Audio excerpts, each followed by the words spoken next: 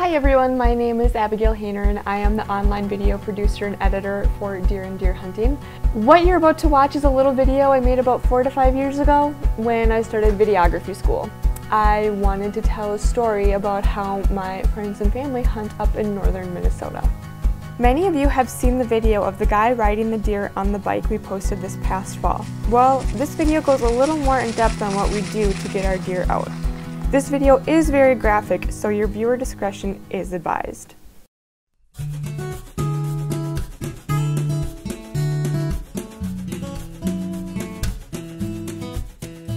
Northern Minnesota is where the magic happens for our little group of dedicated whitetail hunters.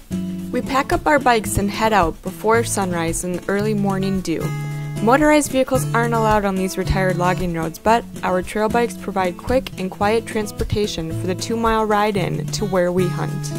Once we get to our hunting area, we park our bikes on the logging road, grab our gear, and head in by foot as the sun eases over the horizon. We build our blinds out of old logs and branches we find scattered about on the ground, and then we settle in to see what the morning brings us.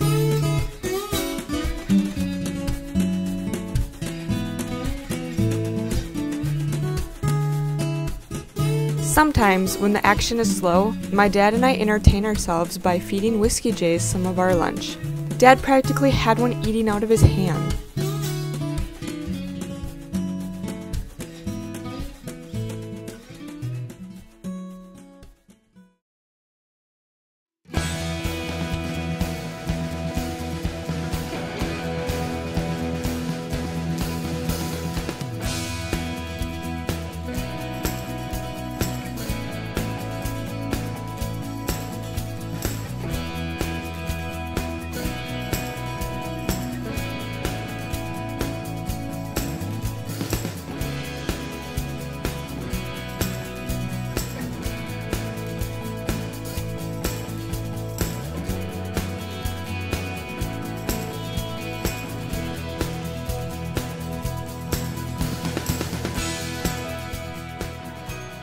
When we posted the video of the guy riding the deer on the bike earlier, many of you asked in the comments how we actually get our deer out and onto the bike.